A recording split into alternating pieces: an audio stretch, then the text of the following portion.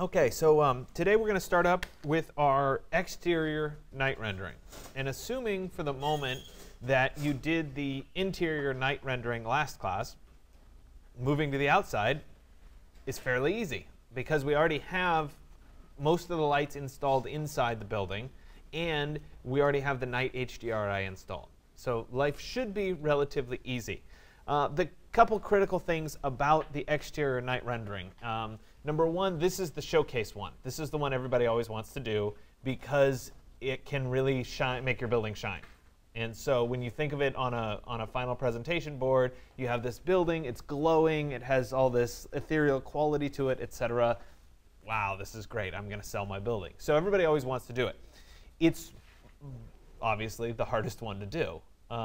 We have to install some extra lights depending on our view to kind of showcase the building the way we want it to. And I'm going to walk through some of the challenges of creating this exterior render. But the other part about doing this exterior render and having it look good is that you need to have something for the light coming out of your building to land on. And if it's not landing on something, or your building's floating, or it's too high, when you do the exterior rendering, it's never going to look that good because you don't have the big wash of light spilling out of your building. So you have to make sure that you have that piece of the puzzle as well. So when I go to try to establish my view in the first place, I could obviously go back to my first view. If I went to Set View and I went to my Render 1 view, this was my Render 1 view. Excuse me. Sorry, I should be in the site view here. Let me go to Set View. There's my exterior render 1. This was the first one that I did. There's nothing wrong with doing the same one. Okay, I have decent wash that should come out into kind of this area. That wouldn't be too bad. I don't have any specific lights up in here, so that's going to end up being kind of dark. But this particular view could be okay. But we also have the opportunity to adjust our view and to change our view depending on what it is that we want to try to see. And so I'm gonna do an attempt at changing my view a bit, and I'm gonna drop myself down and into my little courtyard here so that I can look out kind of past my building along the side, and then I'm gonna install some special lights in this particular area. But in order to set up this view to really look right, to look the part, in this I'm gonna go to Set Camera, Show Camera. And remember, that shows the camera in our other views. So there it is, for example. And I'm going to make sure that the camera point itself is up off the ground, the distance that I want it to be up off the ground. So there it is right there. I'm going to move it for the second straight down so that it ends up about at ground level, I hope. Right there. And then I'm going to move it up. So let me move. And I'm going to try to get this more at eye level, about like that, so that I'm kind of establishing that view. Does that make sense? If I don't like it, obviously I'm looking at it here. Let's change that. You know, maybe I want it to be down a little bit further because I want to see.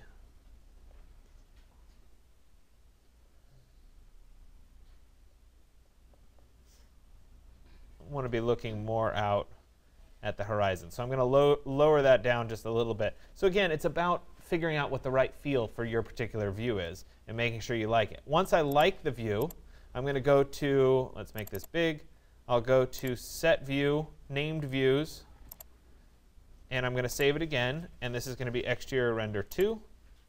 Now remember, I can switch back and do this rendering in the daytime if I decide I like it. So there's nothing wrong with trying out some different views and figuring out which one really looks best and shows your building the best. One of the advantages of this particular view that I just set up is I'm looking out at the ocean almost entirely. I'm not going to have any grass in the rendering. That's going to speed up the rendering. So you need to think through those kinds of little details as well. So now that I have this view set up, obviously I have lights that are inside my building and they're going to spill out. Let me switch this for just a second into shaded mode so that we're not sneaking into the building here. There's going to be light that's going to spill out towards us here. I'll probably see a little bit inside through the glass there. I'll see a little bit of light spilling out onto the patio here. But it wouldn't be bad to have a little bit more lighting installed. And so maybe these posts need to have their own little lights, for example. So whenever I start to set up a rendering scene like this, I want to think about what are the right elements that are really going to make this look good. And I want to make sure that I add those. So let's take a look at those pieces. Maybe there needs to be a little light on each of those. So let me go back to my base retreat here, and let me make a little bit of geometry to hold a light fixture. I don't need to actually see the light. I just want there to be a little light there. So let's flip around here. Let's look at one of those posts. Let me zoom selected on the post. There we go. And let's make, I don't know, let's see here.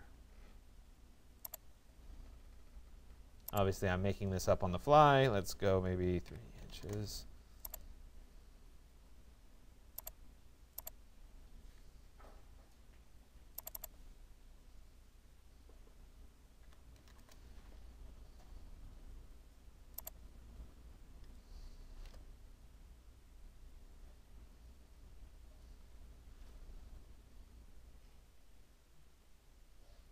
Come on. Let me just finish there.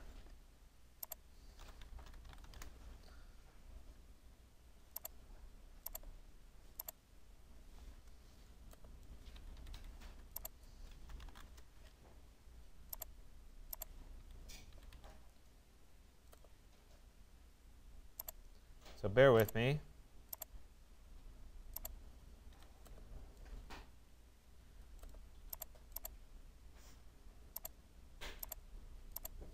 Now, of course, I could have built this in a separate file and done a block reference, but it's really kind of unnecessary. I mean, I'm just making a little triangle there.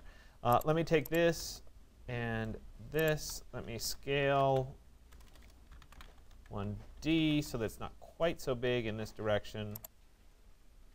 I'll drop it to maybe 4 inches. Move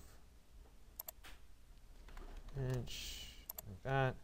And then let's move it vertical. Let's go maybe 10 inches. Oops. How about move vertical negative 20 inches. Sorry, I moved it up instead of down. And so there I have a little tiny thing that's going to hide a light. Okay, nothing particularly fancy. Let me go to materials and let's load in a material for it. Let's go load material. V-Ray. Let's go to materials. This is on the coast, so I'm going to use a copper patina because obviously the salt would have corroded a little bit. So I'm trying to be a little bit realistic with this. Let's see, copper. There it is. Change, apply material to selection. There we go. And let's go ahead and take these and put them on each of the posts here.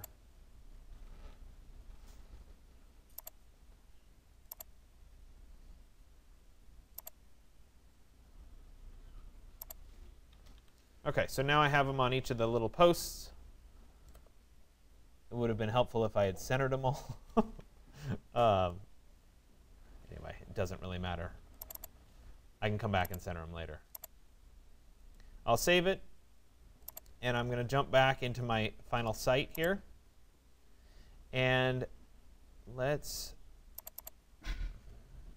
sorry, I've been working in SketchUp this morning, so I'm going to middle mouse button to orbit all day.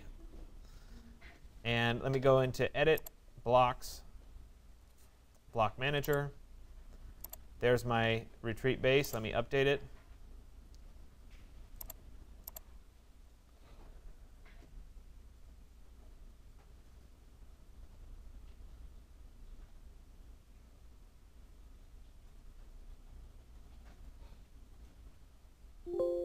There it is. My little lights are installed.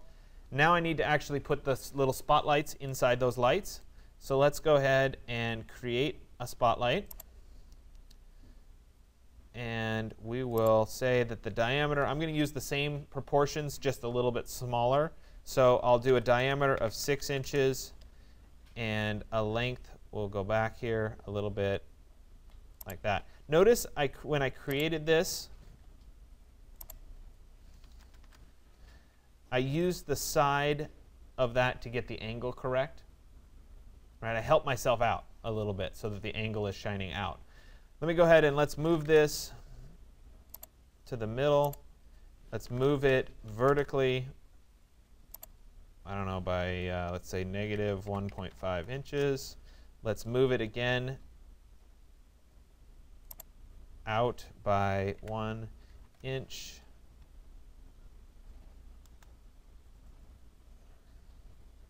There you go. The goal, obviously, is that that needs to be floating in the center of this. It looks like it needs to go back a little bit more, so let's drop it back a little bit, 0.5 inches, so that that's nicely in the center of my piece. Now we need to edit the light itself, so I'll go to Properties. I'll go to Light. We need to change the color, 255, 214, 170. This should be radiant power watts. 30 watt, we'll try that one out. Decay should be inverse square, and the rest of these all look fine. I'm then going to take it, and I'm going to copy it.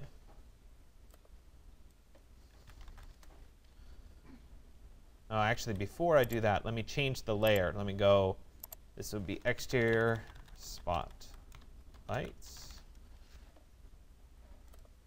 Change object layer. That's just so that I can select them later on.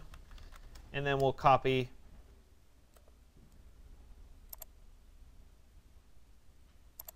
along here.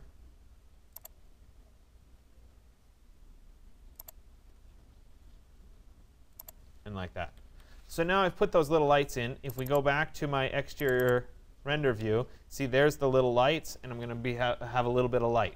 If you wanted a downlight coming from the building itself, you could install that kind of a downlight. Okay, so again, it's about creating the correct atmosphere for this particular rendering. So what else can I do? One of the things that people love to do is they love to have little fountains or pools or whatever.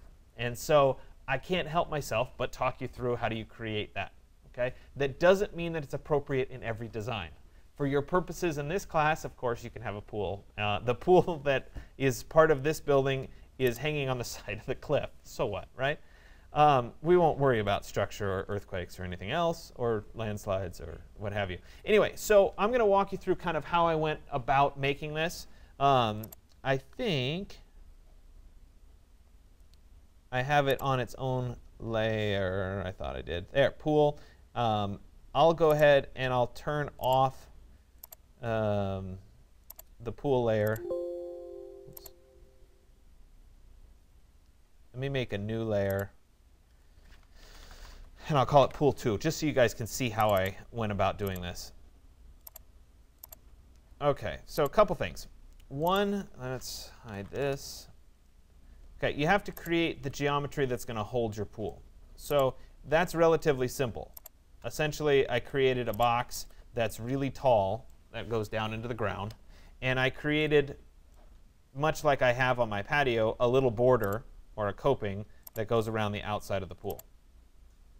So those pieces are established. Those have their materials assigned to them. I'm going to go ahead and create a sublayer for exterior pool, exterior, and we'll change the objects onto that layer. I don't think you really need to see me create that. Okay? They're relatively simple. So I'll turn those pool exterior off, and you can see that I've already created the interior of the pool here as well. I'll turn those off for right now, and let me turn back on my exterior, and now I'll go through the process of creating it. Well, this is kind of like a cushion. We made those a while back. I need to be able to create the shape that works for this particular building. So first thing I need is I need a rectangle that goes around this particular building. And so let me go ahead and I'm going to start it. Let me see here. You can see that I have this coping slightly above where the rest is. So let me go ahead and I'll do a rectangle from there, and I'll come out to this outer wall over here. and we can now turn it off. Okay, so I have that piece. It needs to be a little bit smaller than it was, so I'm going to scale this. So let me do a scale 1D. I want it to stay against the building there, but I want it to be shorter, and we'll go maybe, actually I need to know what the distance is right now.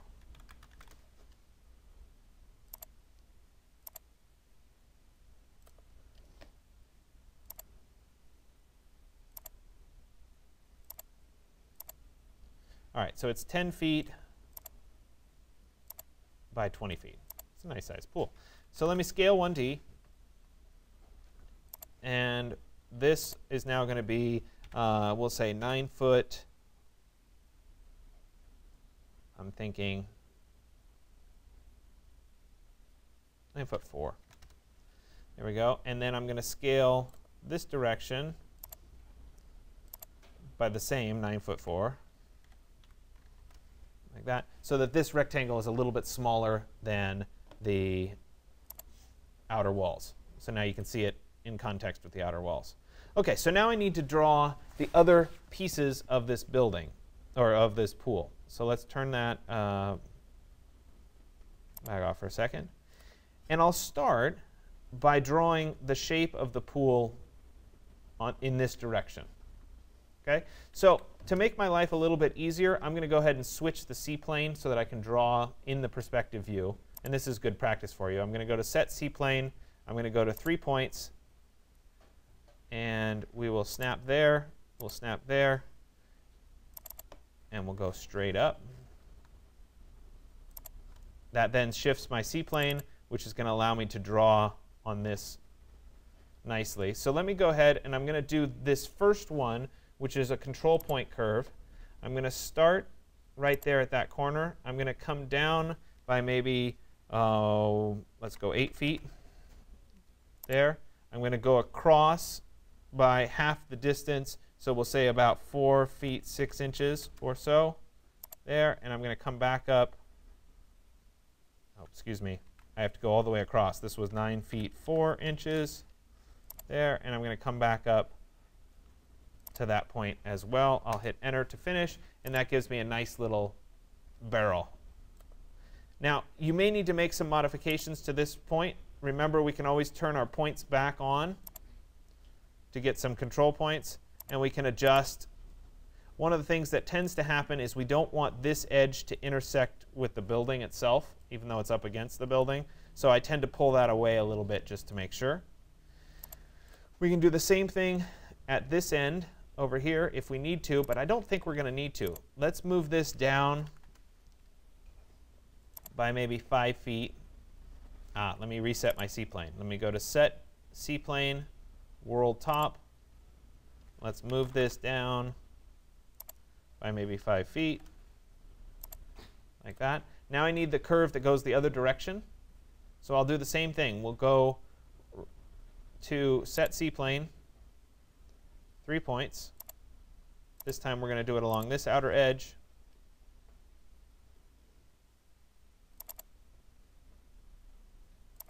There we go.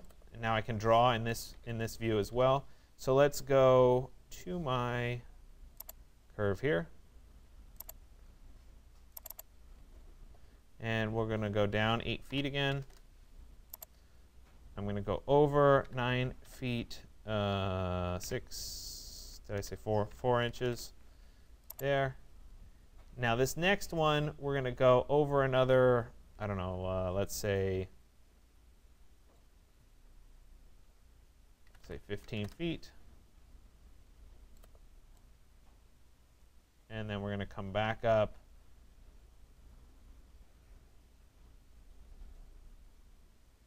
We're going to have to do some modifications here.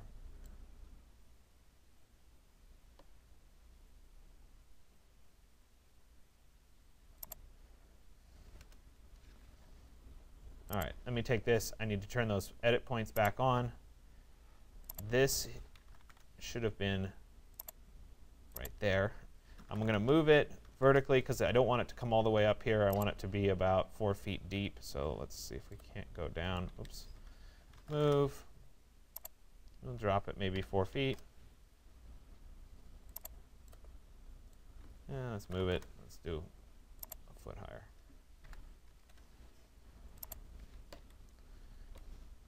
And let me draw from here up to that point. And let's fill it with a radius of 1 foot from there to there. Oh, come on.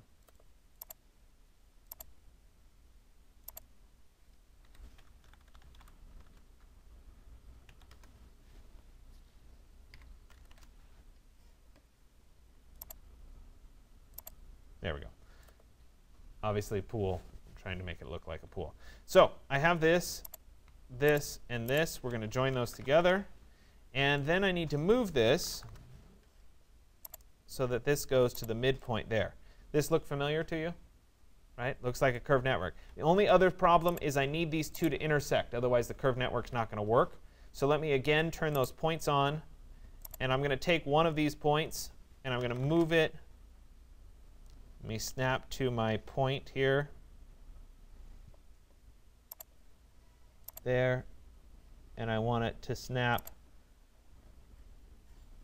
You know what? Let's rebuild this curve with a few more, because I need a better rebuild. 6.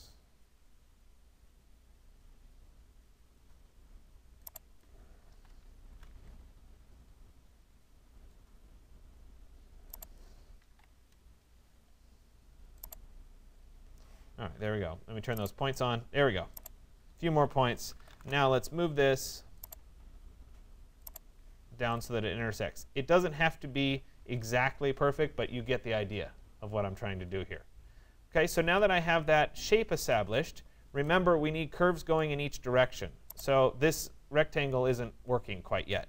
So we need to split that with this shape, which now gives us 1, 2, 3 curves in one direction and 1 curve in the other direction.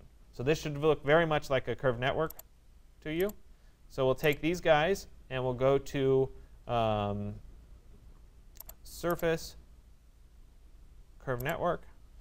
It should recognize it correctly, and we'll say OK. That then gives us the interior of the pool. Let me go back and set my C-plane to world top. It gives us the interior of the pool. If I were to turn on the pool exterior, it's hidden a little bit. Looks pretty good. Maybe it's a little bit, maybe it would have a flatter bottom in real life, but it's close enough. You get the idea. Now, the other thing about a pool is typically there's a tile line at the top that looks like tile. So we're going to fake that a little bit. Let me go ahead and create a plane here like that. Let's move this so that it is coplanar with the bottom of my coping. And then let's move it vertically by the distance of the tile. We'll say 6 inches or so. Oops, -6. Move, vertical, -12 inches. There we go, something like that. Now that I have that in there, I can take this and split it with this surface, which gives me, once I delete this, it gives me the tile, or an approximation of the tile, in the bottom of the pool. So now it's a matter of establishing the materials for it. What I did in the past is I just created a basic gray. I don't even know, pool gray. Just looks like gray. Okay, assuming a gray bottom pool. And I put a porcelain blue as my tile. So I didn't divide it up with little tile lines. I just said, hey, this is going to be porcelain blue, and called it a day. So I could do the same thing for these two pieces. Since I already assigned the material to the other pool, this interior wall, I'm just going to turn those back on. You see, in this case, I did it so that there's a little bit more flat bottom. You get the idea nonetheless. So the last piece is I need the water to be installed in this pool. So once again, I'm going to go ahead and create a surface. And this time, let's turn off the interior, let's turn off the exterior walls here. And I still have the rectangle that I created as part of it.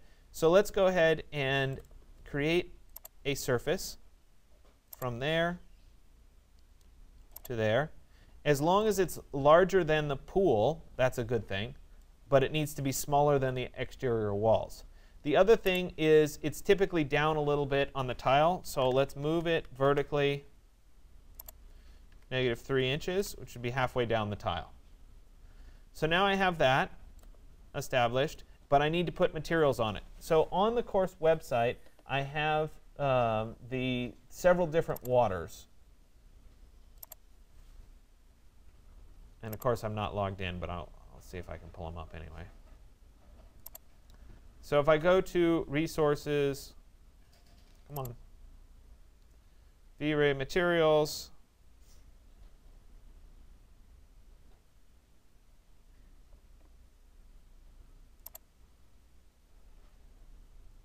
no, sorry.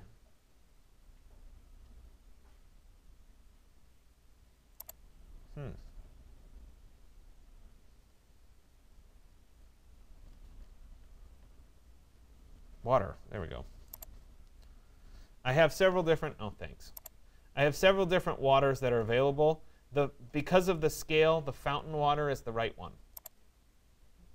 Luckily you can get it. You can kind of see it looks like water. Okay, so you'll want to download this one. I think it's already included in your package if you have all the V-Ray materials anyway. So now I need to put that on. So if I go to materials, I should have water fountain. Water fountain, there it is. It's already loaded. Let me go ahead and apply material to selection. Now it's on that surface as well.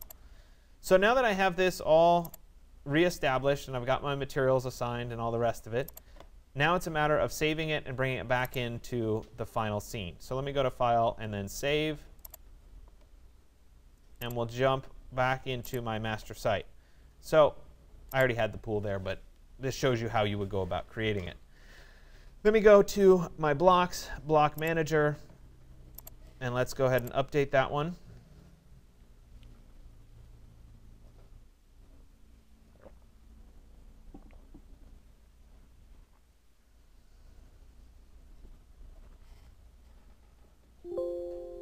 All right, so sounds good. Now, what would a pool be in a night scene if we didn't turn the pool light on, right? So we have to put the pool light on too. So let me flip this around a little bit. And we need to create a light that comes out of the pool. And so I'm going to use a V-Ray rectangular light to do this. And we'll use my geometry, I hope, to create this rectangular light. Let me bear with me for just a second.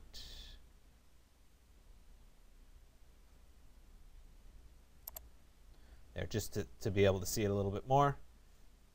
I'm going to use my water plane to help me create this rectangular light. So there's the rectangular light right there. It needs to be below the surface of the water though, so let's move it vertically, say -1 foot. And I want the light to be pointing up, not down. So I'm going to type in flip.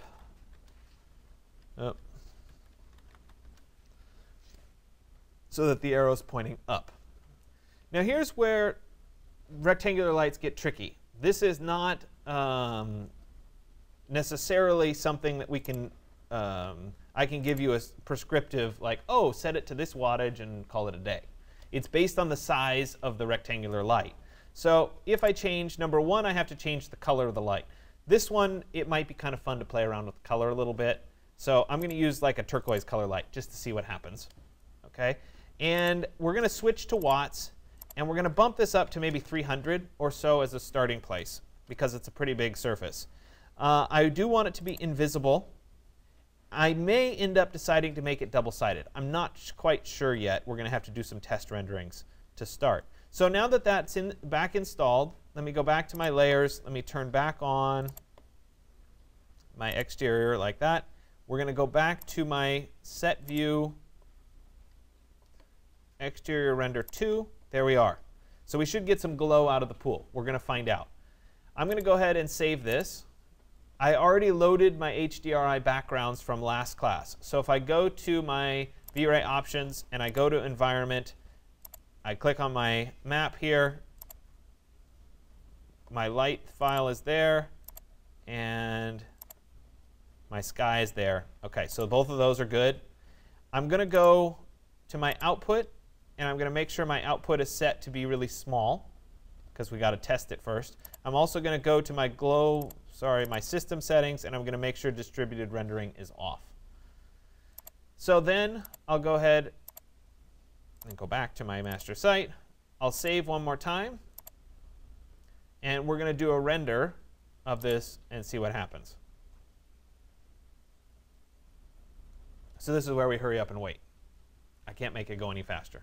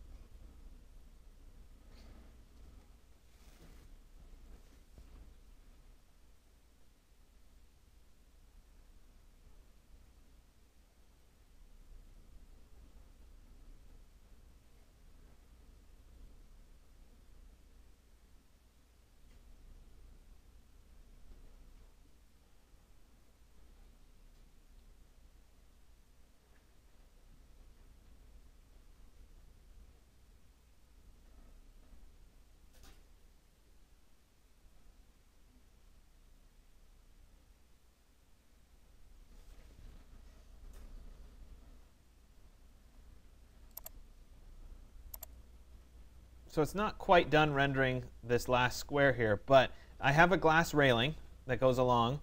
I see my little light fixtures. That's good. The glass is reflecting the pool. That's why I get double reflections here. The pool seems like it's doing OK. It looks like my guess of about 300 watts is not too bad. It looks, though, that the spotlights that are coming down from each of these are probably a little bit strong. They're pretty bright in the context of everything. So I think I may drop the wattage of those down a little bit. This is why I do the test render. I may bump up the wattage a little bit more for the pool to have it glow. It's a matter of kind of solidifying what's right. The other thing is the sky is completely black. So I may come back into my options here. And I currently, under environment, I have the background to point at 0.1. I may bring that back up a little bit. So maybe I'll do 0.6. And we'll give that a shot to see if I can get some skies or some stars in the sky. It's a fine line of figuring out what's right. It looks like I am seeing into my building, so that's a good sign. I would say the biggest thing is that these are just too bright for right now. So I'm going to tweak that a little bit, and I'll do another rendering, and then I'll ultimately do a higher quality rendering so you can see what it looks like there as well. So the goal today is to try to get outside of your building. I see lots of smiles, right? So let's get you caught up. As we go forward, we're going to start moving into creating plan sections, elevations of your building. So it needs to be kind of done because there's a lot more that we have to do to a done final project, okay? So try to finish up, right? Remember what I said last class about catching up on missing exercises, etc.? Don't forget about that either, right? Remember the last day to withdraw is Friday. I'm not going to kick anybody out, but if you're too nervous and want to bail, that's your choice. Fair enough?